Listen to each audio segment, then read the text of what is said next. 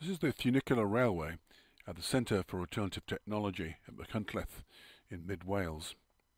It's one of the steepest funicular railways in the world, with a gradient of 35 degrees.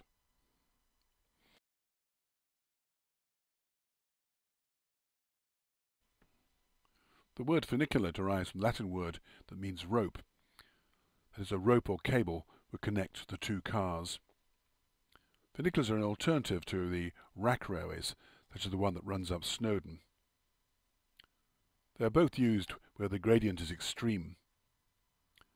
In the case of funiculars, you can either have double track, such as the one present at the Centre for Alternative Technology, or you can use, because the cable is a set length, a passing area in between with a single track at the end.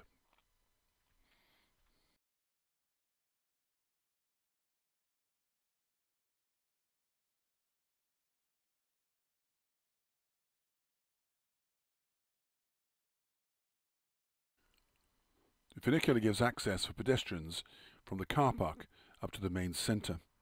It was opened in 1992 with a gauge of 5 foot 6 inch. The cars move at an average speed of 0.5 miles per hour, and it rises about 30 meters or 100 feet.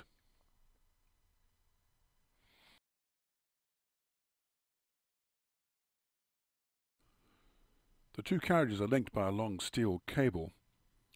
The system works on the principle of water balance. There's a reservoir lying above, and this supplies water to the carriage at the top.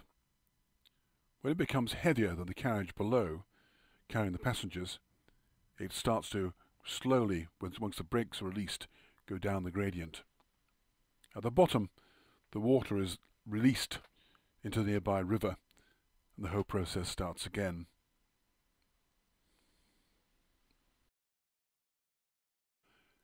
As you'd expect for a Centre for Alternative Technology, the whole system is very efficient, very sustainable, and doesn't create any pollution. Wales has a few other funicular railways, particularly the Aberystwyth Cliff Railway and the Great Orme Tramway at Llandudno.